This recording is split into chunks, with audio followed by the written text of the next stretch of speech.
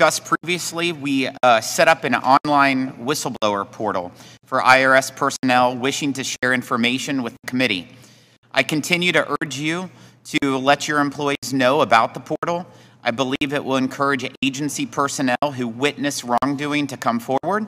And just this last week, we received outreach from an IRS whistleblower requesting the committee look into concerns the individual has about allegations of misconduct. So can you commit that there will be no retaliation against that whistleblower?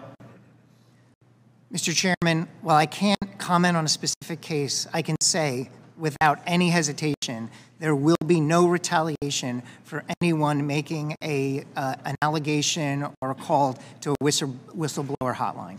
Thank you, Commissioner. Discussed previously, we set up an online whistleblower portal for IRS personnel wishing to share information with the committee.